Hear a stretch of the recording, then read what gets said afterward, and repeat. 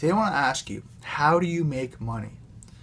This is a question that so many people are looking at, different variations of that. I want to make more money. How do I make money?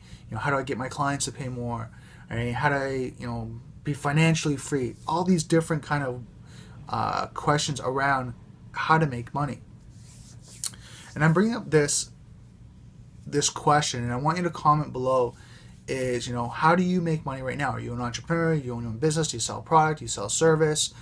Are you an affiliate marketer? Do you have a multi-level marketing company that you work with? What is your stream or streams of revenue of how you make money for your business? I want you to comment below.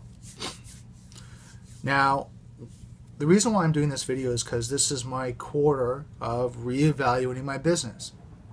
You, your market, your marketing, your people, your systems.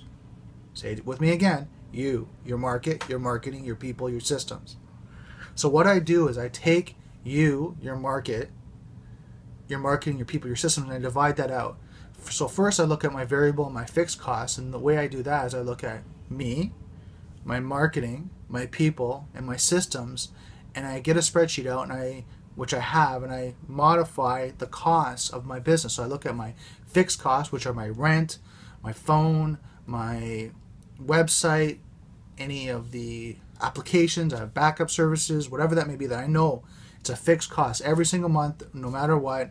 I'm always going to pay that. Now, if you have staff, right, and they're on a fixed cost, per hour they get paid this amount, or you have them on a salary, that's your fixed cost.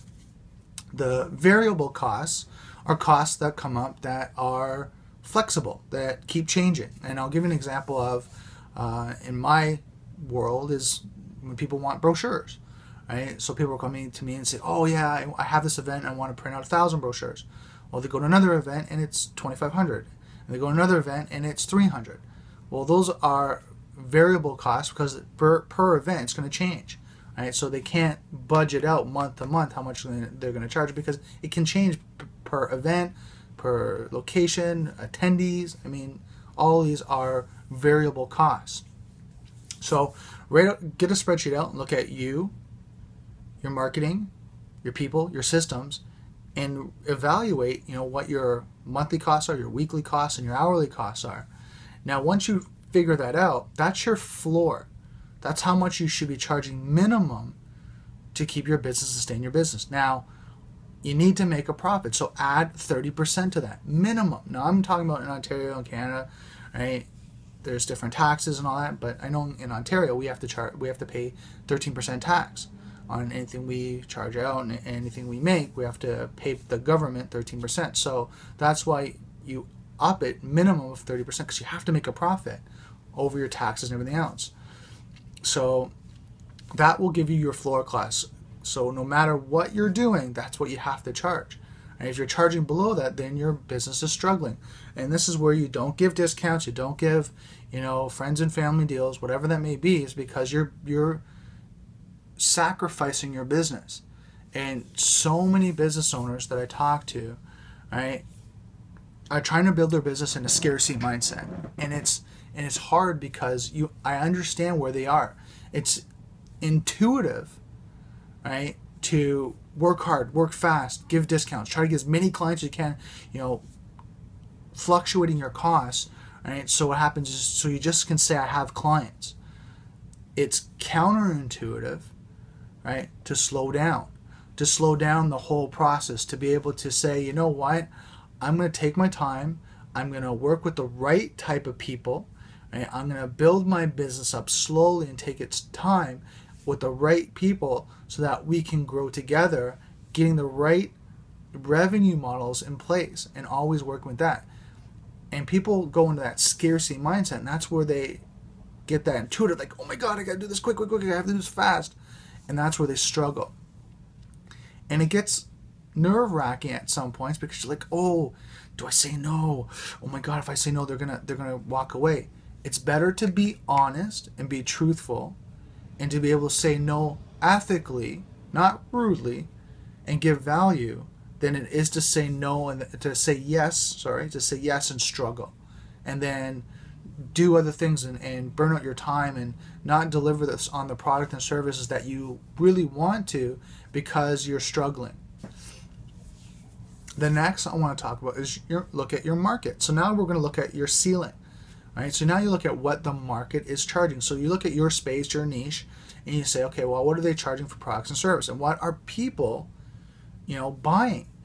Are they buying at, and I'll give website, are they buying at, $5,000 per website? Are they buying at $10,000? What's that ceiling that we can go so it is in their price range? And some people will come to you and they'll have, their budgets of, hey, Brandon, I can't go over X dollars. And let's just use round numbers. Say I can't go over $10,000. But their website and what they're talking about is maybe a $5,000 job. And you tell them, you be honest with them, okay, it's not that much. It's a lot less. So we can do that. And then later on, if you want to, incorporate into other marketing strategies, we can do that. Or if they come to you on the other side and they're saying, hey, Brandon, I have a $10,000 project. And then you start to do a discovery meeting and you realize, whoa, this is actually a $25,000 to $30,000 to $50,000 project because you're adding multiple, you're a franchisor, you have franchisees, you want to have 30 different websites, we can create a template, but we have to get the content, do all that, the information, the images, and build out specific URLs. And then you start to realize the time it's going to take is, maybe $30,000 to $50,000 job. So to be honest and let them know that right from the discovery that, okay, well, here's your job, here's your project, and this is what's going to cost, and how can we work with you, and making sure that, again, it's not going too low below your floor, and that you're charging the right rates. You're not going too high past the ceiling, right, into the sky, we'll call it, but you're getting to that nice comfortable rate that you're able to say, okay, here's the value, here's what I want to offer you, and here's how much it's going to cost. And then you can modify as you go, in the sense that maybe they want to add something in and you can take something out.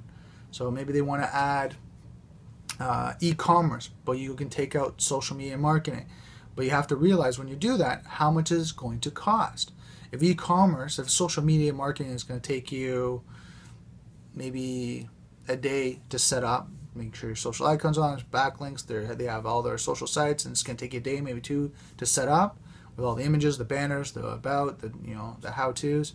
But then when an e-commerce, and that's going to take 30 days because there's a lot more, make sure that you're evaluating the changes in the project and that they're in the same ballpark of cost. Because again, I've done this and I've seen people in the past where they're like, oh yeah, we can do this. Oh yeah, we can do this. And they take it on and they realize they just made that $5,000 project a $15,000 project, but they told the client the budget's only going to be $5,000. So again, make sure that you're ethically and honest about what's going to cost. And as changes come in, and before you even give them the sign off on the proposal, that you tell them if there's any changes or any modifications, this is what's going to cost and this is what's going to include.